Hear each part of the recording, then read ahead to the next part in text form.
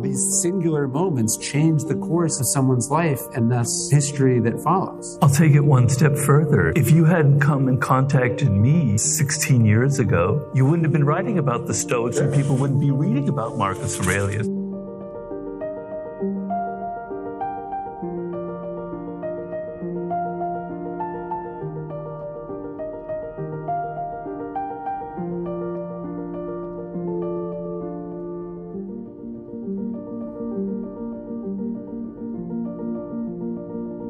Ladies and gentlemen, please welcome Robert Greene and Ryan Holiday.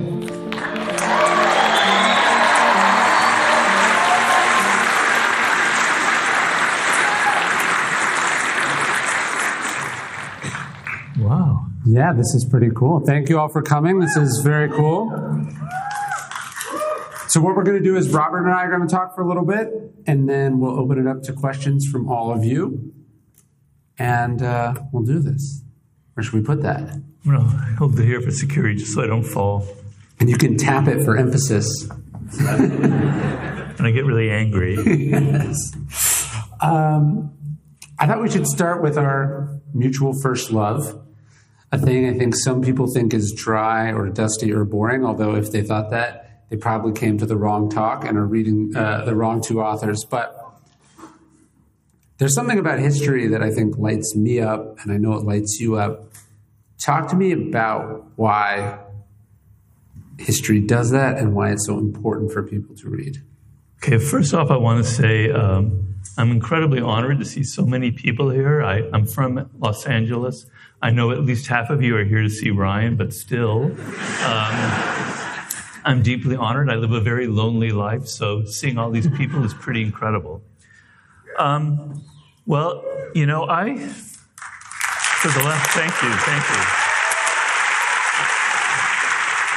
I mean it. So for the past 28 years, I can say that I've spent an incredible amount of time with dead people, right? I've probably interacted more with the dead than the living during that time, you know, all the books that I read. And so I have a very particular relationship to the dead. I'm not talking about the rock group, mind you, okay? So, you know, first of all, when you focus on what it means to be alive, I like to start there. So each one of you in the audience is alive. You have your own particular consciousness, your own sort of mindset. And it has this sort of texture to it, this day-by-day texture that kind of makes who you are. It's your daily thoughts, it's your obsessions, it's your patterns, it's your emotions, etc.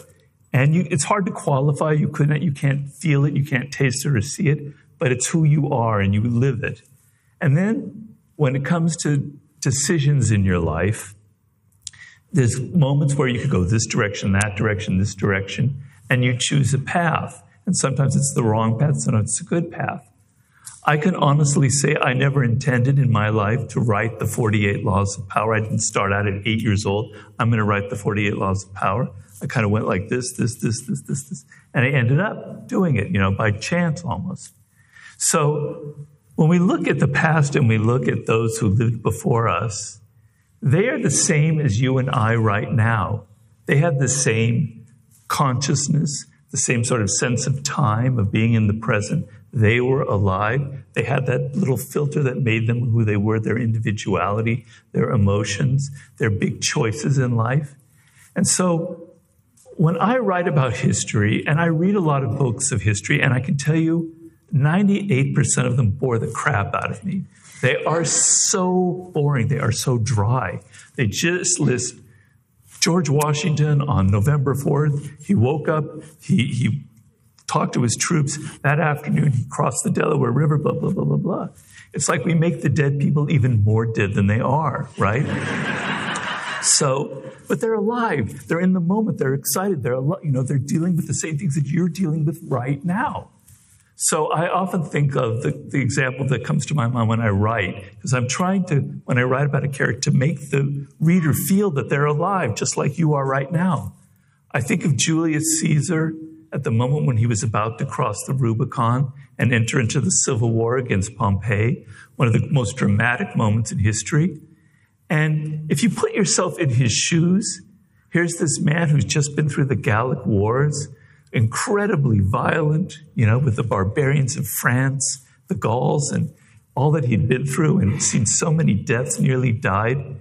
And here he is with 50,000 troops. And if he crosses the river, it's civil war. And he's facing Pompey, who's got an army 5 times his size, right? And we just think he just crosses the river and he says the die is cast and such. But no, he's afraid. He's hesitant. He knows that if he crosses, he's probably going to die, right? And lots of his men are going to die. It's an incredibly dramatic moment. And he's hesitating and he's thinking about the options. And he's thinking about where he came from, where this will be at the end of his life. And then he comes to that moment where he decides to cross it. But that's like incredibly dramatic. It's not like this just fact. It wasn't like he was fated. He had to cross the Rubicon. It was a choice that he made. And I want to give a feeling when you're reading books about history that these people are alive, that they're living through moments just like you, and to make history something so much more exciting and dramatic and romantic in a way.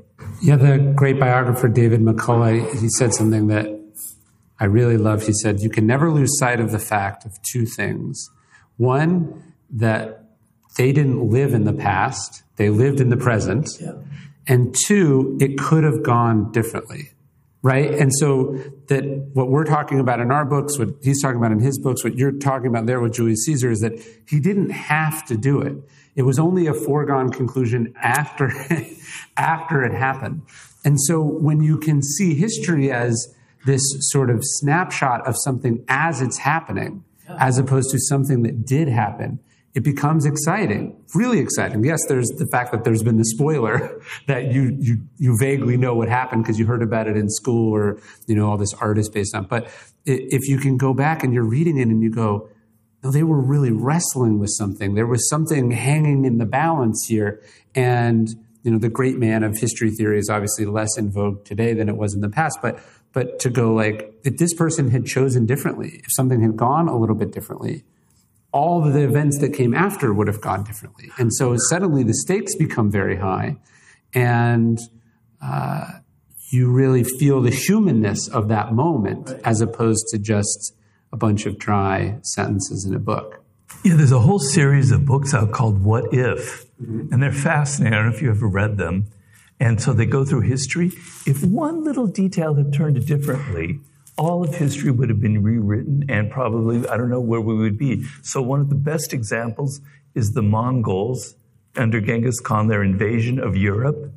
And they were on the verge of going to Vienna and conquering Vienna. And then all of Europe would open up. And then I think it was Genghis Khan died. And they all had to return for his funeral because that was their religion. And so they never did it. But if he had died a week later and they had launched their invasion of Vienna, all of European history would have been completely altered. And these are amazing things to consider. And it's the sort of macro, enormous events like this, and then on a much smaller level, like with what I write about, I think what's something that struck me as I'm reading Meditations is Marcus Aurelius thanks his philosophy teacher Rusticus, who gives him his copy of Epictetus's lectures. And so if that doesn't happen, if the teacher doesn't recommend a book to the student, and then the student doesn't read the book that I'm reading in this moment doesn't exist, and then the whole notion of the philosopher King Marcus Aurelius' life goes perhaps differently. And so how just as our lives individually can be changed by the single intervention of a person or an idea or a book at the right time, at the right place, that's also happening historically with these people that you're reading about. A single, Theodore Roosevelt's father doesn't say, hey, you're smart, but you're weak and you've got to get strong. These singular moments change the course of someone's life and thus history that follows. I'll take it one step further. If you hadn't come and contacted me some 16 years ago, right? Mm-hmm. You wouldn't have been writing about the Stoics and had your books, and people wouldn't be reading about Marcus Aurelius from you right now. None of these people would be here, and in fact, they might not even exist. I love what you said about, living or interacting with the dead, because that's also a very Stoic idea. Do you know about the prophecy that Zeno gets from the oracle at Delphi? Refresh me. He's a young man, and he's a merchant, so he's traveling all around, and he stops at the Delphi, and he goes in the oracle, and he gets his prophecy, and they tell him, you will become wise when you begin to have conversations with the dead. And the whole point of the oracle is that you never know what they're talking about, and it's vague, and the meaning reveals itself to you later. And it's not until he suffers this shipwreck, he washes up in Athens, he has nothing, and he sort of stumbles into a bookstore. And they had bookstores? Yeah. Well, where do they get these books? I mean, they're not, your and my books, but this is where you're buying the scrolls or the writing materials. Well, It's a store that's selling books. Okay. Yeah, of course.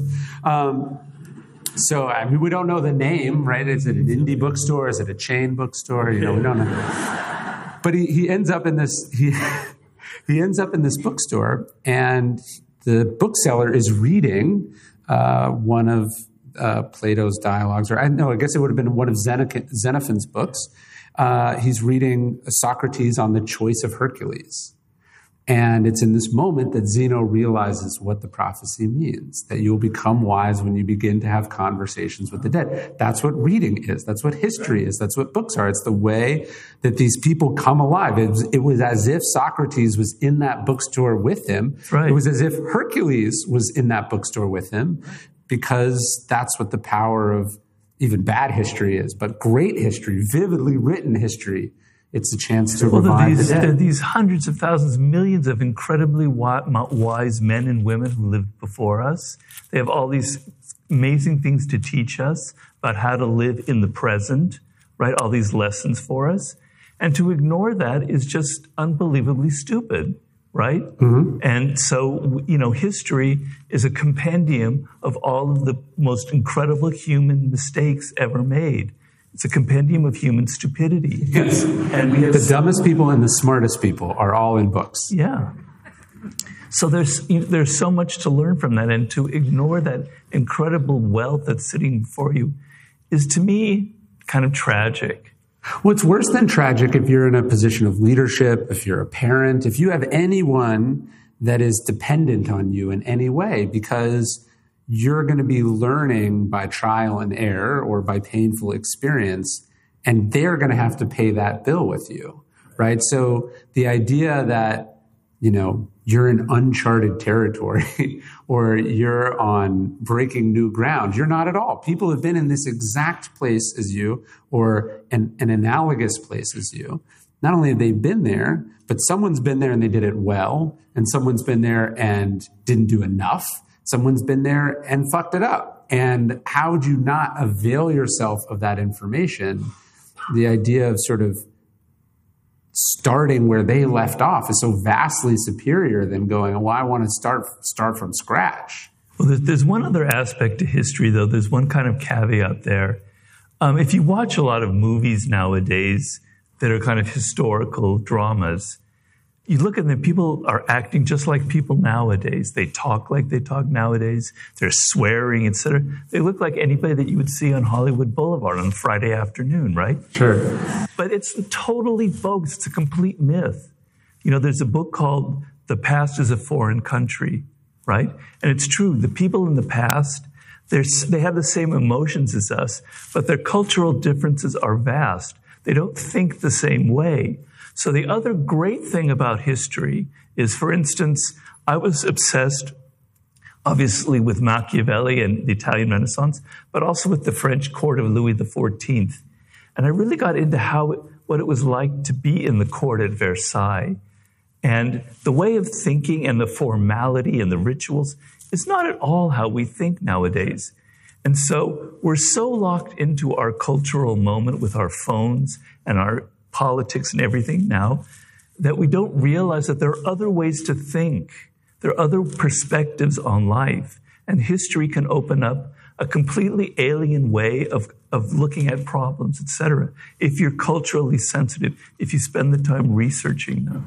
Well, there's a narcissism. You think everyone's like you, everyone thinks the same way as you. In the same way we do this to animals, like you're projecting onto your dog that your dog's but in fact your dog has, there's a German word, is it Umwelt? the experience that they're having is different. It's defined by their species. It's defined by their limitations. It's defined by the moment of time you're in. And so, there's something really trippy in the past where you can see yourself in it and you go back and you feel connected to it.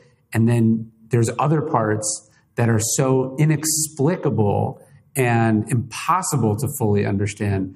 And I think you have to have both in your head at the same time. So true. Do you know what? I'm going to give you another German word now. Okay. Ungeheimlich. It's the uncanny. That's the definition of the uncanny. Something that's both familiar and strange at the same time, like in a dream. Yeah. Something that seems like I kind of know that person, but I don't know them. And that's what history is like. Yeah, it's very true. I like even that it's a foreign country because people are people, right? So you travel to another country and they're still you. They still do most of the same things they do, but then they have these cultural assumptions that are so different or ways of being. And you just go, oh, that's very different. And then it forces you to think about why you do the things that you do. Some of the things you go, that's a bad way of doing it. Another way is, why do we do it the way that we do it? Well, I'm writing a book on the sublime right now, and I have a chapter on pagan religions, and I got very deeply into Greek religion and the gods, and their notion of religion and gods is so alien to us, but it's so beautiful, and it's actually something that you can think about in the present and apply to your life. Their idea is gods are not these living entities out there in the sky, like we see in movies. They're these kind of vibrating presence in nature that you feel kind of pass through you, an energy that passes through you. So that when Aphrodite passes through you, it creates this kind of weird sexual energy in you. But when Demeter passes through you, it creates a whole different feeling, or another god, or Zeus, or whatever. There's a presence in the world that passes through you and takes hold of you and possesses you. But this idea of being possessed by nature, by other forces outside of us, is actually, to me, very relevant in the future. I don't believe in Zeus. I don't worship Zeus, right? But there is something actually there that when you think about it, there is some truth to how they were describing the universe. Yeah, that is really interesting. Sorry, I didn't mean to. No. It makes sense. And I think, sometimes we go, oh, they can't really have believed these things because we are sort of projecting our modern cynicism backwards, but they did. Oh, very much so. Very much so. Yeah, I describe in the book the Eleusinian mysteries and the actual route they take to go to Eleusis and the whole process. And I take you through it, and it's like this incredible drug experience, and they actually did have hallucinogenic drugs at the end, right? But the sense of being possessed by this God is very real. They believe it, and they take you on this journey where you actually think that you die because they put you in this situation where you feel like you've died and everything is dark around you, etc., and then you're reborn. It's very dramatic and very powerful and very real. This is a slight aside, but I was telling my oldest the story of Odysseus, and I had this weird experience where I'm telling him, the story of the Cyclops, and the Cyclops asks Odysseus what his name is, and he says, my name is No Man. And, so I can watch him sort of note that, and then I'm telling the whole story, and then you get to the punchline of, who did this to me? And he says, No Man, or who did this to you? He says, No Man. And he just starts cracking up, like he gets the joke. He's laughing very, very hard. And it's this moment. It's like, here's this, 3, 4, several thousand-year-old joke that's landing as if I just came up with it right then. And the timelessness of that. And so many parts of the Odyssey are inexplicable, as he gets there. Not to spoil the ending, but, there's just this sort of moment at the end where he just, murders with his bare hands like 100 people. And it's just like, of course he did, right? Doesn't he kill murders all the suitors? Bow and arrow? Well, he and his son, Telemachus, they slaughter them. It's a very brutal ending, which I had to skip over. But the point is... Oh, you mean to your son? Yes. The point is, some parts are inexplicable. Why would you skip over that? Well, he's a little young. That kind of stuff. 6 felt a little young to have 100 people be murdered. Oh, not for me, I tell you, not for me. This may have been why you ended up writing the 48 Laws of Power. Someone told you some dark stories when you were 6. Very true. So some parts of it beyond comprehension, and then other parts work perfectly, and that's, I think, encapsulates what it means to be. Yeah. So talking about the distant past, of course, but then, they were in the present moment. I think one of the things I took during COVID, it struck me as someone who loves history, you have these sort of, I have all these moments that are happening right after each other. And I just had this thought. I was like, oh, this is what living through history feels like, because it wasn't fun to go through the things that I like to read about that get me excited. I, of course, know what happened, and I'm only largely hearing about the people who survived. But you're like, it's not necessarily fun to live through history. That's the Chinese expression about may you live in interesting times. What do you think of the present moment we're in now? You talk a lot about the zeitgeist and laws of human nature. What do you think about where we are now? Well, each period tends to have a kind of feel to it, right? Like the 20s, it was kind of the wildness after World War I. People are going crazy. Alcohol, sex, the whole thing. The 30s, the depression and reacting to that. Then the 40s and the war and the war years. And the 50s and Eisenhower. And we all know the 60s, Okay. And I personally am old enough, I can actually say I lived through the 60s and the 70s, right? And the 70s were kind of like this great hangover from the 60s.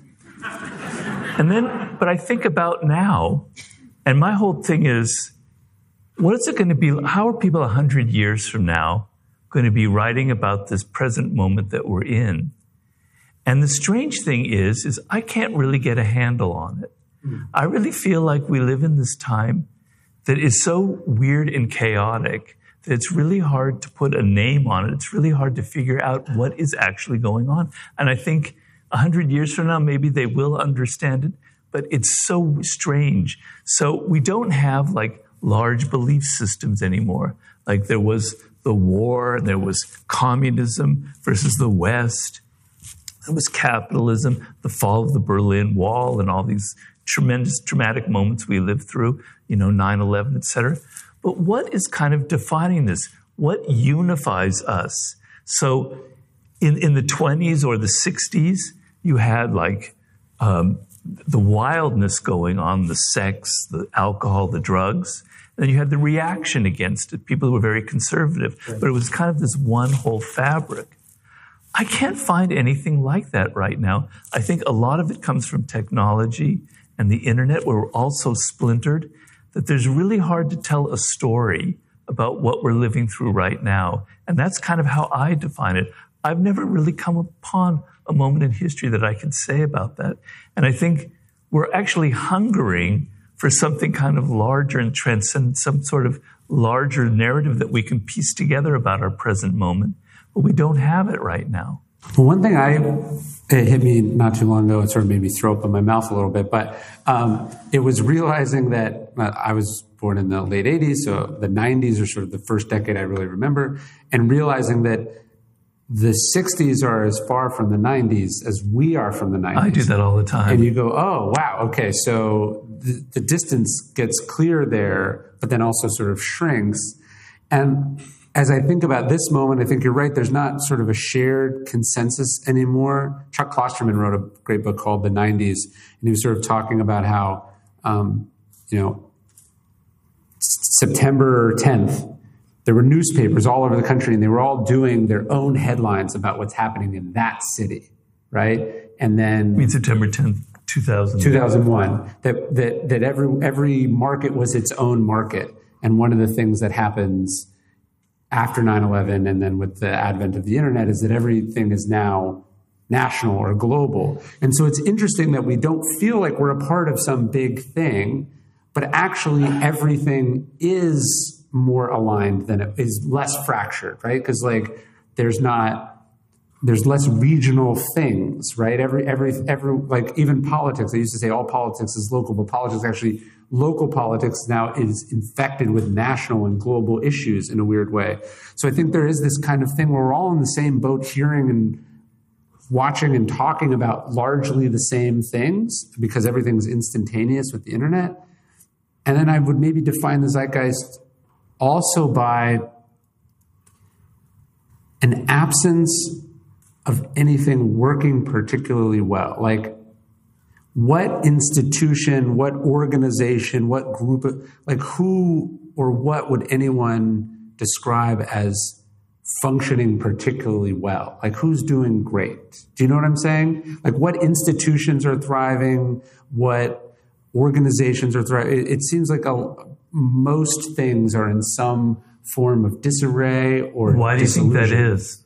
I don't know. Oh, wise man. I don't know. I mean, do you have an idea? Technology is obviously a disruptive force.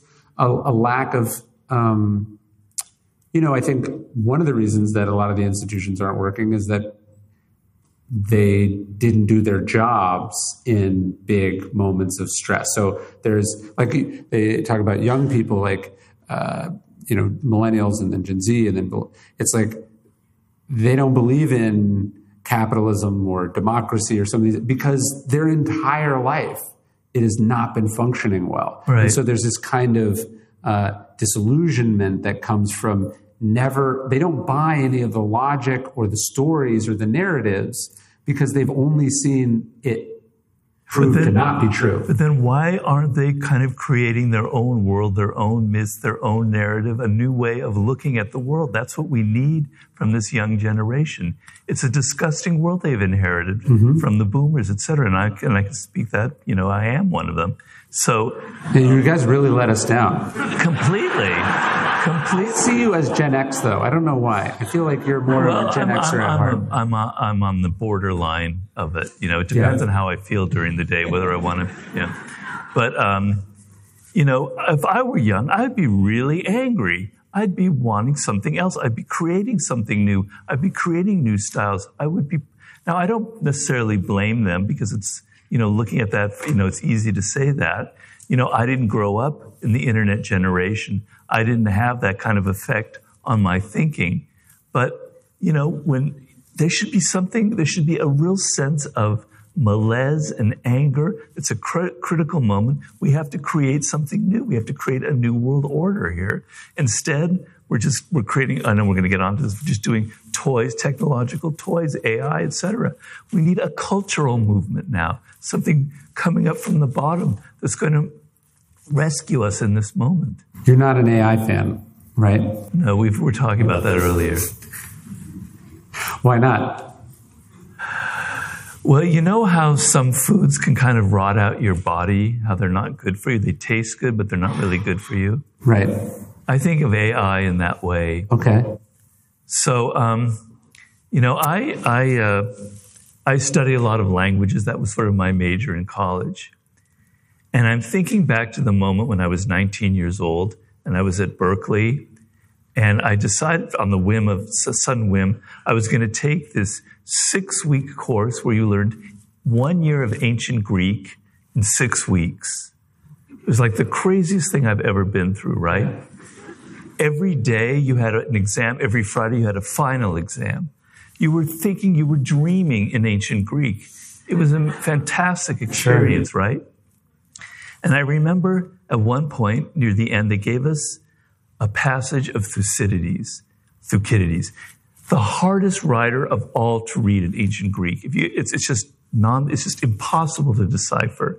I can go into the nuts and bolts. It's not even easy in English. It's not even easy in English. Yeah. No, it isn't. You could read a sentence like 20 different ways. So I had this one paragraph, and I must have spent like 10 hours trying to translate one paragraph. I couldn't figure it out. I thought and I thought and I thought. Finally, I go, I think this is the answer.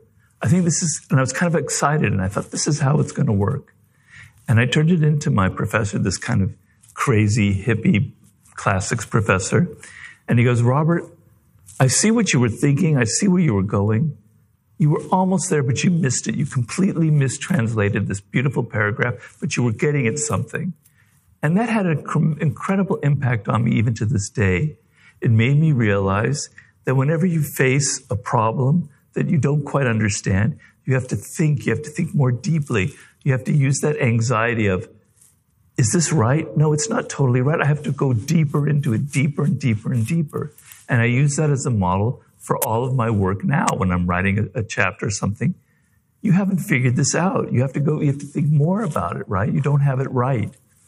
Well, what if in that moment I'd simply pulled out my translation of Thucydides and just copied the paragraph. Yeah. Or what if I had ChatGPT and I just put it in there and it gave it to me right away? Yeah.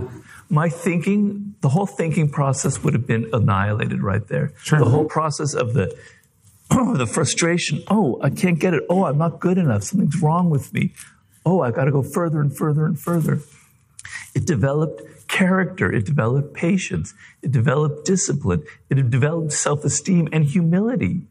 There's nothing more humiliating than facing a paragraph for 10 hours and not figuring it out, right? Sure. So you've got, kids nowadays who are never going to have that experience. Sure. They're going to be, getting prompts.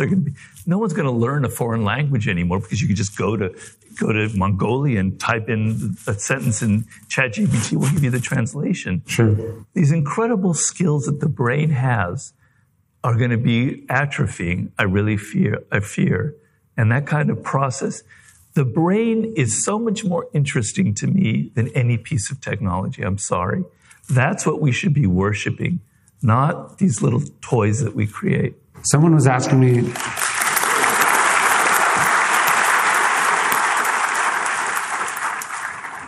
someone was asking me actually just the other day about the sort of note card research system that I learned from you.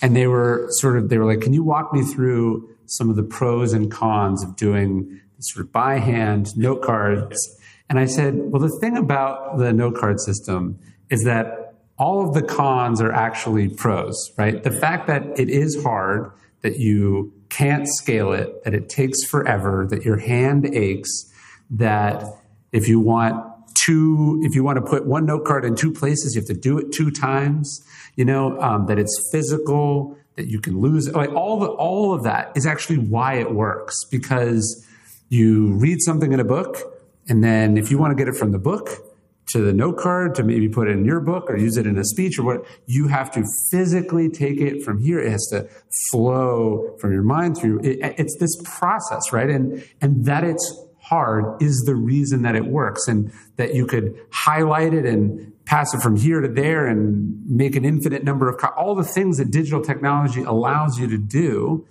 are advantages in the sense that they remove the difficulty.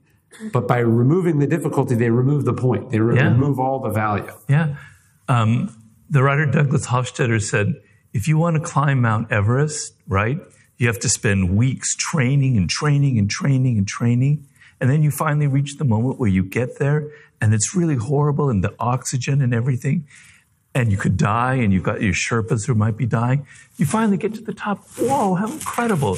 He said, ChatGPT is the equivalent of taking a helicopter to the top of Mount Everest and getting the same view. Or just somebody showing you a picture of it. It's even at least you got to see the view as a person, right? Like you're getting a refraction of a refraction of a refraction with these things, I think. Right.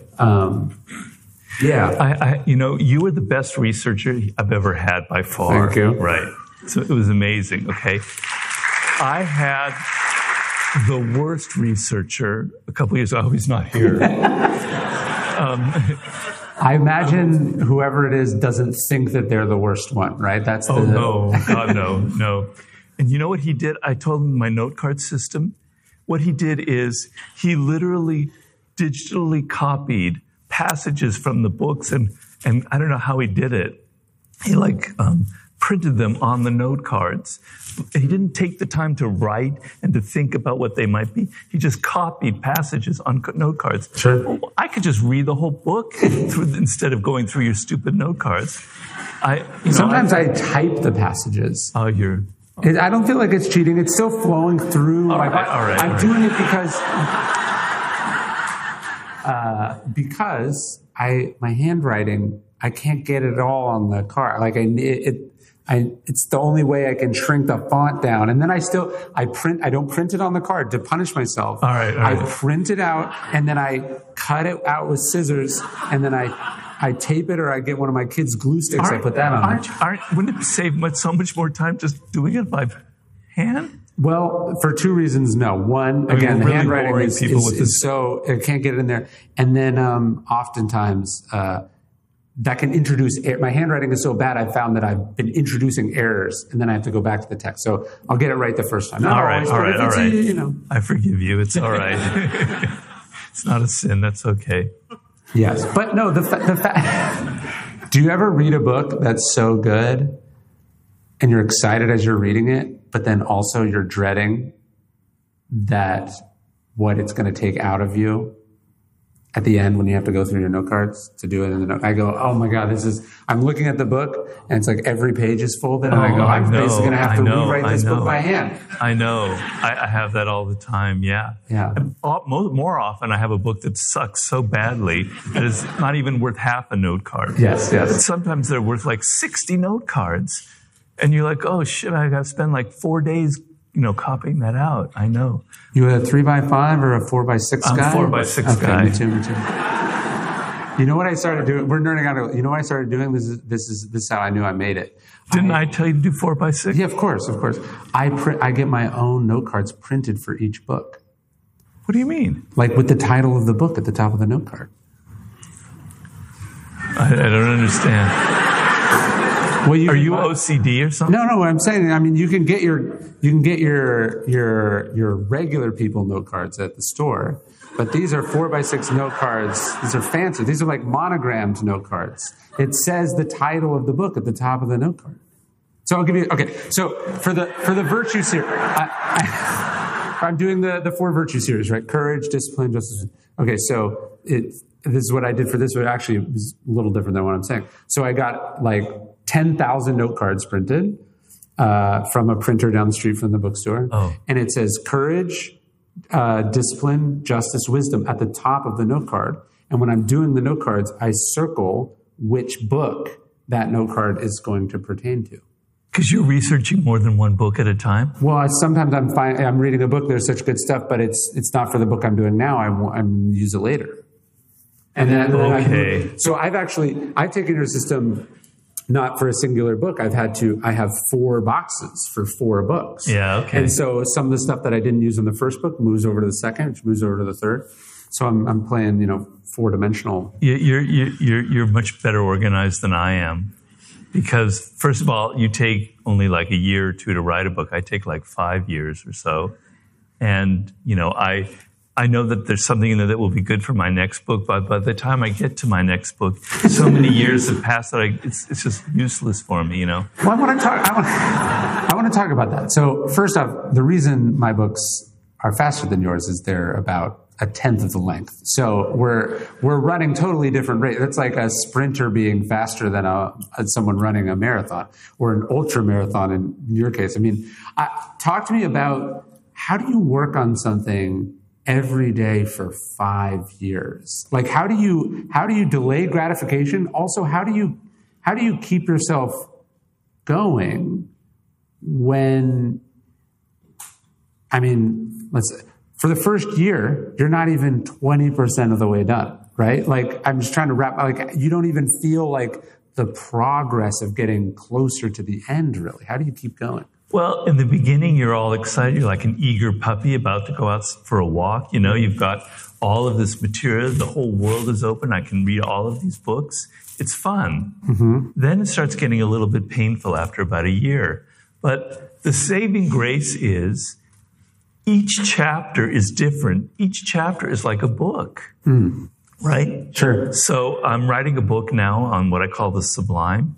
The first chapter is about the history of the universe. So I'm reading all of these science books. I've read this chapter. It's like millions of years of history. In billions. Yeah, it's incredible.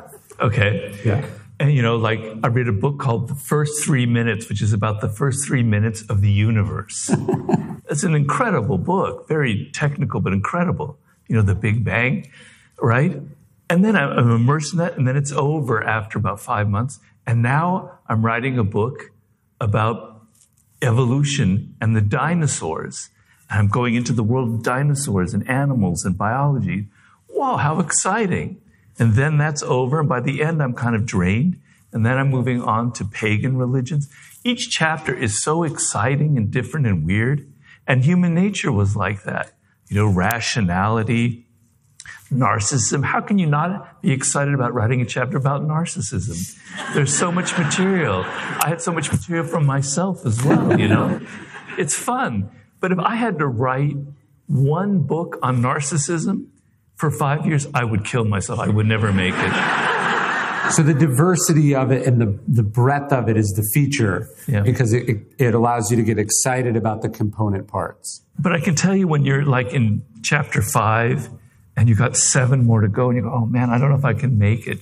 You just got to have these mental strategies to kind of get you past those points, which I'm pretty good at. You know? Well, I'm trying to take this out of writing a little bit. Like when I swim, if I'm swimming a mile, which is a long distance, I get tired.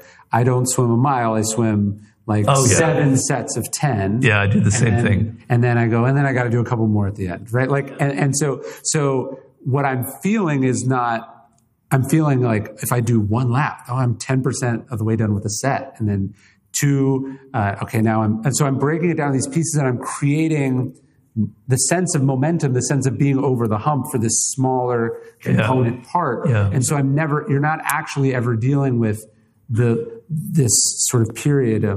Paul Graham, who you talked about in Mastery, you know, he says there's the launch, and then he says you immediately go into the trough of despair.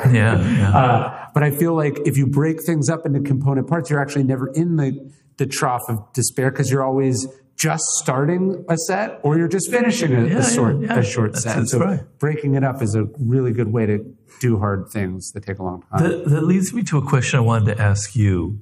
So, you know, your books have helped me a lot. I read them all the time. My favorite is Ego is the Enemy, but they're all really great. But I struggle with these things all of the time. So I meditate every morning, and as I'm going through my meditation, thoughts are piling up, going outside of me and going, man, that's my ego talking. My ego is talking. I'm heading towards enlightenment in my meditation. I'm going, wow, if I get enlightened, I'll be so much better than anybody else. I will be the enlightened one. And all these other suckers, they're not, you know. It's my ego is constantly bubbling up. Discipline, I'm always like, man, I'm so bored. I'm just going to read more about the Lakers and I'm going to get into some trivia kind of thing. I'm struggling constantly with these things. You, the great master genius of these things, do you struggle as well, particularly with ego, which you described so brilliantly in the introduction to Ego is the Enemy? Are you still dealing with that? Well, not only did writing the book not solve the problem for me, I then had to get it tattooed on my arms as a constant daily reminder. So, yeah, I think I wouldn't even say I'm better than most people at it. I would say I wrote about it because it's a thing I'm struggling with constantly, especially, I think what was unique for me, particularly with Ego, your story is you're the sort of classic late bloomer. I mean, you wrote 48 Laws of Power. How old were you? Do I have to say? No.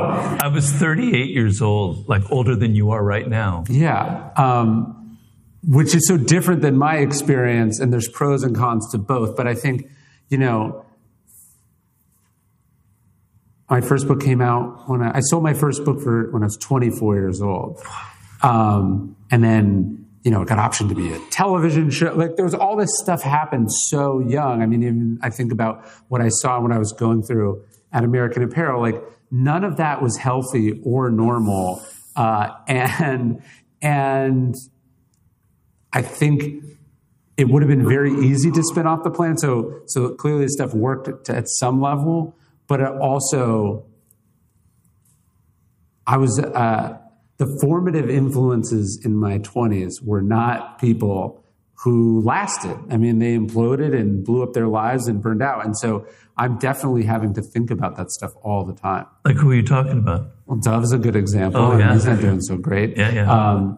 But I mean, the idea is like these people that I thought were teaching me how to do stuff were in fact teaching me a longer lesson on how not to do stuff. Oh, you don't include me in that. Yeah, no, you're the last one standing. Yeah, well, you know, success is a very dangerous thing.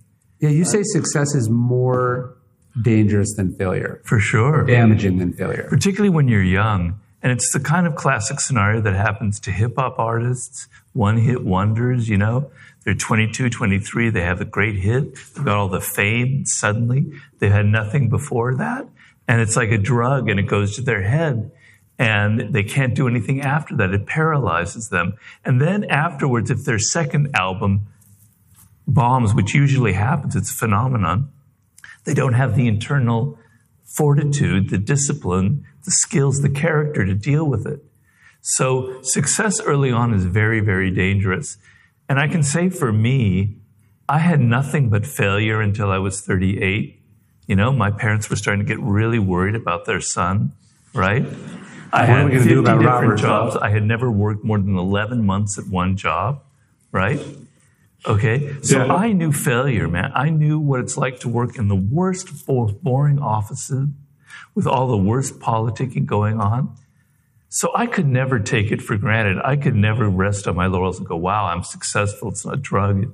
You know, I knew how hard it was to get there, and I knew each time I write a book, it could fail. You know, even at this point, I still think my books are going to fail. So it's terrible to wait till you're 38. It's better to do it when you're 24, but it's also a blessing in a way. Amor fati. It is what it is. I think I got lucky in the sense that, you know, I did a book my first book came out when I was 25, and it hit a bestseller list, but for a week. And then, you know, I had to take a big step back when I sold The Obstacles the Way. I had to take half what I'd gotten for my first book. Is that right? Yeah, the publisher basically was sort of like, well, I guess, you know, and I remember someone told me they thought it would sell 5,000 copies, The Obstacles the Way. And that it would sell? That was their guess. And what is it now? About 2 million. Whoa. But, you know, actually they looked like they would be more right than wrong at first. I mean, it did okay the first week, but it didn't hit any bestsellers. And then it kind of just dribbled along. You know, it didn't really start taking off until it had been out for a year, and it sold more each subsequent year, but there was no one moment where it just hit, right? And so it was quick, but then really steady. And so there was an adjustment curve to it, and I was too busy doing the next book and the next book and the next book to really notice how quickly it was picking up. And so, you know, I think one of the ways, I think, the antidote against the poison that is potentially success, like Tennessee Williams calls it the catastrophe of success, right? If you get it all at once, it can wreck you. If you're just working, if you're working on the next thing, the next problem, you are too busy to celebrate. You're too busy to let it go to your head. You're too busy to say that it says something about you as a person. You're just on to the next thing. Yeah, that's a great lesson. I mean, I think of like, let's take Dove, for example, you know, a classic example. And this is Dov Charney, the founder of American Apparel. Yeah. And so he's an incredible entrepreneur. He's very charismatic. You know that we both kind of fell under his spell initially. And he becomes incredibly successful. An amazing story. This guy selling T-shirts out of his car in Montreal to this factory in Los Angeles. This beautiful factory employing thousands of people in Los Angeles doing regular work, being paid well. Hundreds of millions of dollars a year in sales. An amazing story. But he can't hold on to it. Why? That success, he can't adapt. So it's the classic story of someone who's really good at one thing, and he's really good at building the company and creating the design and the marketing, but he can't adjust to the next level, which is, I'm running a large company. I'm not a good manager of people. I'm kind of crazy. I'm insane, right? I yell at people. I'm out of control. I've got to get other people to handle it for me. But he can't make that adjustment. So your successes often makes you a prisoner of things that worked for you in the past. Well, I've often used Dove as an example. I've told people, you know, on its face, the idea is insane. I'm going to make clothes in America. I'm going to pay people fairly. I'm going to not put logos or branding on them. I'm going to run my own stores. I'm going to do the photographs myself. Everything that he did made it less likely that it would work potentially. It's all crazy, right? So everyone told him every step of the way, this is a bad idea. It won't work. Don't do it. And so the catastrophe of his success is that he proved all those people wrong. Now he can't do anything wrong. Yeah, and he identifies that voice of don't do that, it's a bad idea, with those same very wrong people, and it becomes almost synonymous with haters or non-believers. And when they would say, hey, I think you should hire a better accounting staff, or you should bring in these people to support you, or hey, it's not only a bad idea ethically and morally, but it's illegal to have sexual relations with the people who work for you. And he's like, what do you know? And he's so the success is the seed of his own destruction. And in some ways it's almost inevitable. Well, look, he was a huge fan of the 48 Laws of Power. He called it his Bible. Yeah. He called me El Señor, which is deeply blasphemous. Okay, right? And so he has me on as a consultant. He brings me onto the board of directors, right? And you would think that he would trust my advice, that he was going to listen to me. Yeah. El Señor is giving him advice. But every time I tried to tell him, no, you can't do that, Dove. You need to change. What worked in 2003 with young women wearing this kind of sexy 80s clothes isn't where they're at 2011. Things are changing. You have to adapt. You have to think about what the next step is in what the trends are. Oh, yeah. He never listened to anything I said. And yet, so that to me is and I deal with that all the time as a consultant. People hire me to give them the advice that they wanted to hear in the first place, right? So... Yeah, I remember there was the only person at some point who could reach him. I remember it got so bad that somebody called his mom, and his mom came and sort of pulled him out of a spiral he was. Was that when he was sleeping in the factory? It was, yes. There's some Elon Musk vibes. Oh my God, it's totally Elon Musk. Yeah. It's eerie how similar it is. It's the same kind of personality trait, the same disorder, the same micromanaging, the same thinking I can do no wrong. Even the stupidest little tweet I send out is brilliant, Yeah, it's really weird. And I think one of the things I took from that is a sort of awareness of kind of very manic energy, bad habits, lack of structure. Yeah.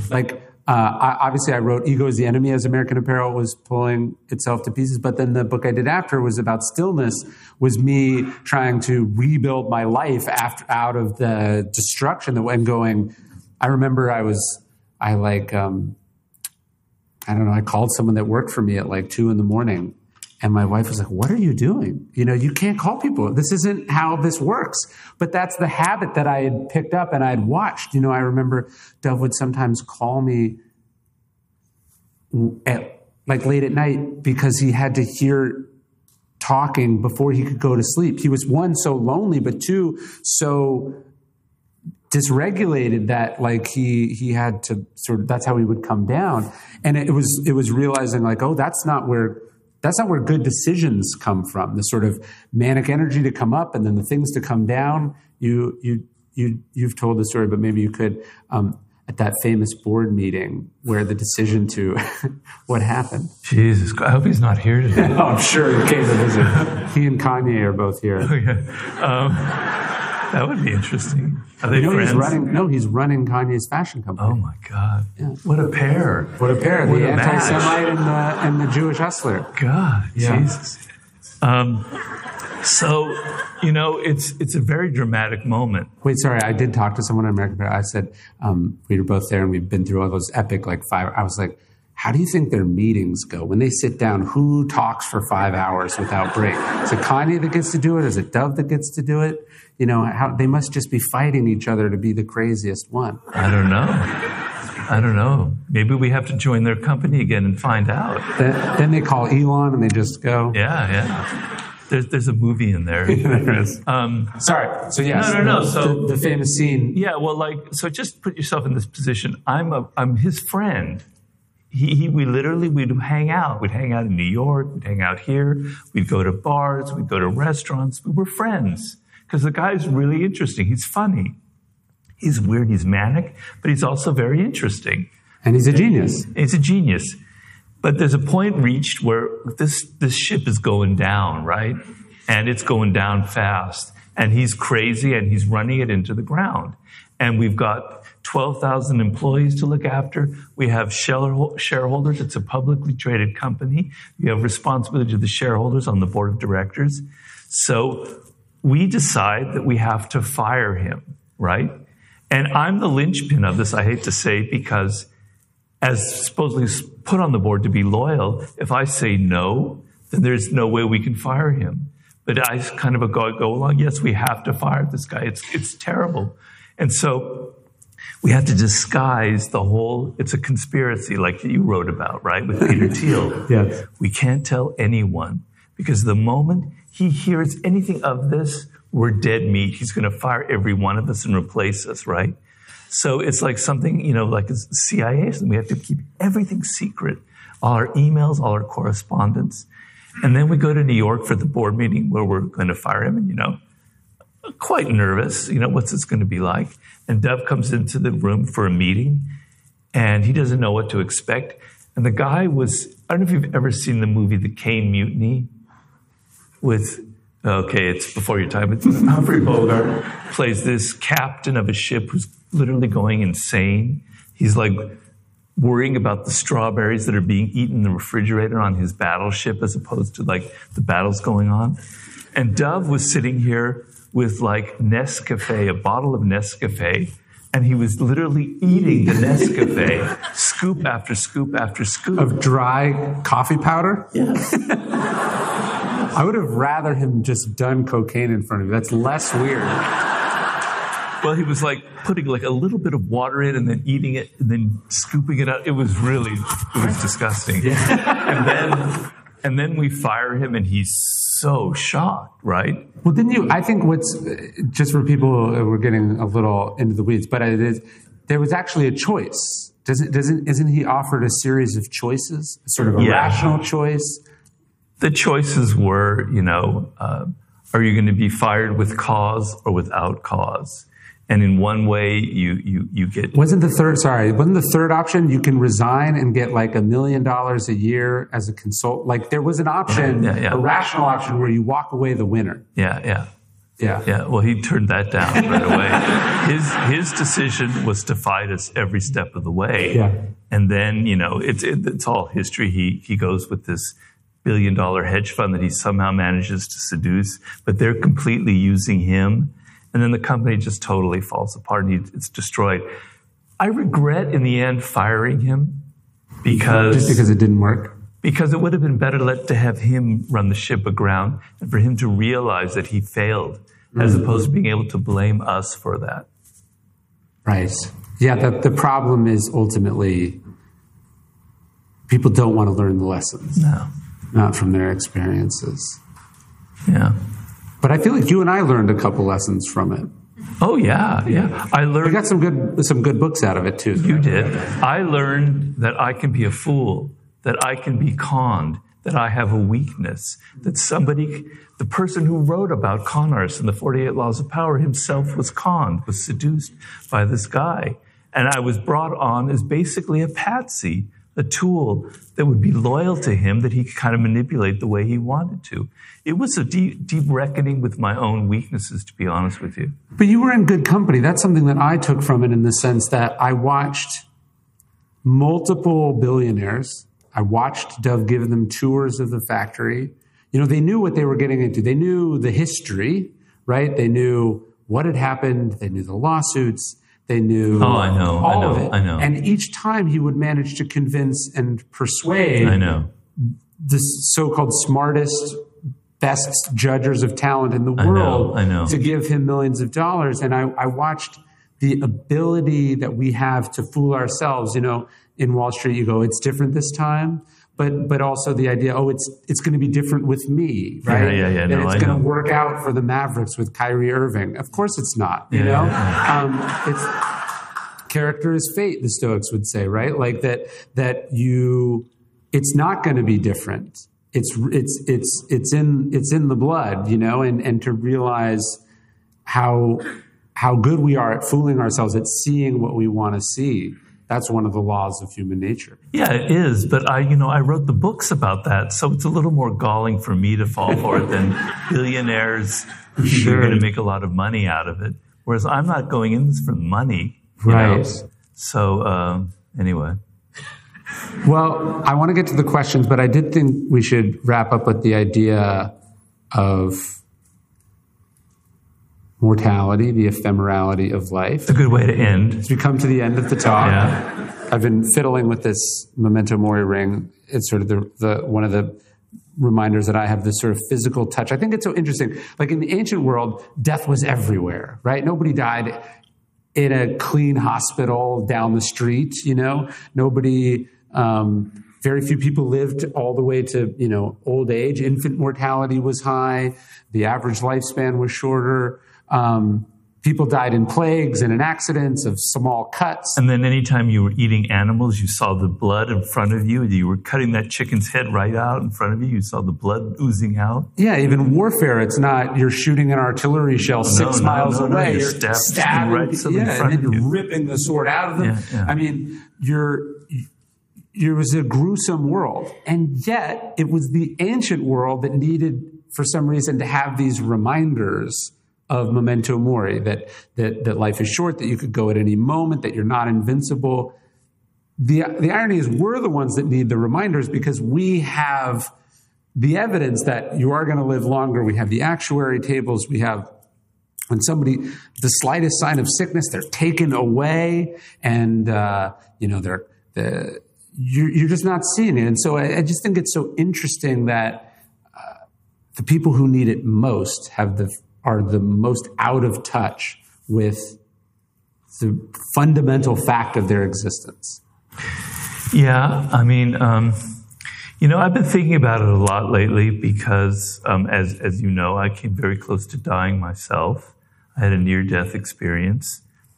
So I've been thinking about it a lot lately and trying to recreate what actually happened and what I could learn from it. And I decided that it's not so much death that's so interesting to look at. It's dying itself, the process of dying. Everybody who dies, obviously, if they don't die suddenly, they go through several weeks and they have to go through that. And there are people like myself who come back from the dead, literally, right? And so what does it mean to actually feel like you're dying? Are we going over time? No, Am I dying right good. now? You're good. All right. Okay. And so, I think about that moment. So I was driving here in Los Angeles. Anna was in the seat next to me, and she sees something really odd going on, and she's forcing me to pull over. No, everything's fine. And then suddenly, I'm getting out of the car, and I'm doing all sorts of strange things, and my whole sense of time and space is shifting. It's distorting. I don't know where I am. And what seems to be 15 minutes of me doing things is actually 2 minutes, which she tells me. And then the next thing I know is I'm unconscious, right? And I could have easily been dead at that point. And if I'm dead, obviously I'm not here. And, it's not a bad way to die. You just go to sleep and that's it. It's not painful at all. Having a stroke isn't painful, generally speaking. Your blood stops flowing to your brain and you go, you're unconscious, right?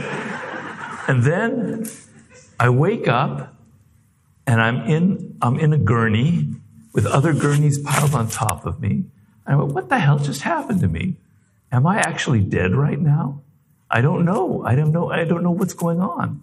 And for a moment, I'm kind of looking at myself from up above the sky, and I'm looking down at my grave, and my mother and Anna are there kind of talking about me. And I have this sense, well, I died, but that's all right. Life goes on, etc. Not for you. Huh? Doesn't go on for you. No, it doesn't go on for me. It goes on for them. Yeah. But what wakes me up is I have to pee with incredible, and then I'm alive, all right? I haven't died. And for some reason, I start yelling in Spanish. I'm yelling, suéltame, suéltame, por favor, no puedo respirar, tengo que orinar, etc., etc. I don't know why. I'm like, my brain has been, a bit jumbled up, so to speak, all right? And then the next few days, I'm like joking with everybody, and people don't understand. I'm like euphoric, right? And then, of course, a week later, I realized, no, I'm a cripple. It's the worst thing that happened to me. But I was like giddy for that first week. And when I think about it, it teaches me something very elemental. So our idea of who we are, of the place we live in, our whole reality, it depends on our brains. Our brains construct this world for us that we take completely for granted. We don't realize that it's actually a construction. And when your brain goes haywire, like it did for me, because I have a blood clot and blood isn't flowing to it, it's all an illusion. The self is an illusion. You don't actually have an ego. You don't have a self. Space and time don't really exist. They're this kind of weird, distorted mirror that we live through, but they don't actually exist. And then the most amazing thing of all is I'm alive. And I carry that with me now, and I go, it is so strange to be alive. Do you understand how strange it is to be alive? You have to understand that by first being nearly dead. But just to be conscious, just to be aware, just to realize that I'm here talking to Ryan Holiday with, 900,000 people here is absolutely insane. History is insane. Automobiles are insane. Birds and cats are insane. The sheer probability of any of this existing is incomprehensible. Yeah. And it just made me so aware of that every single moment of my life. And I have a chapter in my new book, Awaken to the Strangeness of Being Alive. And so we should listen to these people who have these amazing stories coming back. I'm cataloging them and I'll be writing about them in my new book. But dying teaches us so much about how our life is actually an illusion, it's a construction, and that there's something else out there. Don't you sometimes wear the shirt as a reminder, the shirt that the paramedics do? Yeah. So when the paramedics came, I was wearing this new shirt that Anna had got me for my birthday, and I loved it. It was this plaid shirt, and I wore it all the time. They came and they ripped it off and they cut it and shredded it in scissors, right? To get to your heart, or to be able to get rid of the blood clot. And 8 months later, I asked Anna, "Where's that shirt? I love that shirt." And she told me the pathetic story of my favorite shirt. And then she said, "Well, they actually gave it to me in a bag when you left the hospital." I go, "Where's that bag?" She brought it to me, she pulled it out, and it was in these pieces. And I go, "Could you please sew that back together again? I want to wear that shirt." Speaking of memento mori, and I wear it now all the time. And it's got these Frankenstein stitches across it. But hell, it looks very fashionable, And I wear that shirt with pride. And it's a reminder to you. What's so interesting is you have this powerful, overwhelming experience, but with time, I imagine it fades a little, and you have to have things that bring you back to it, that connect you to the urgency of that experience. It fades, but it doesn't really fade. So I constantly dream about it. I had a feeling in my bones like life was sucking its way out of me and all the blood was leaving me and my bones were getting soft. I still have that feeling. I still have a visceral connection to death, And yes, it's faded. But you try spending 5 minutes tying your shoes every morning and you're reminded of that experience very graphically every moment of your life. Well, that's beautiful. It's haunting, beautiful also. So every day, totally free, we send out the daily Stoic email. It's the largest community of Stoics ever assembled in human history. And just one Stoic idea, one ancient lesson to chew on every single day. I'd love to have you join us. If you like our videos, I think you'll like the email. It's also a podcast version of it too. You can sign up at dailystoic.com/email.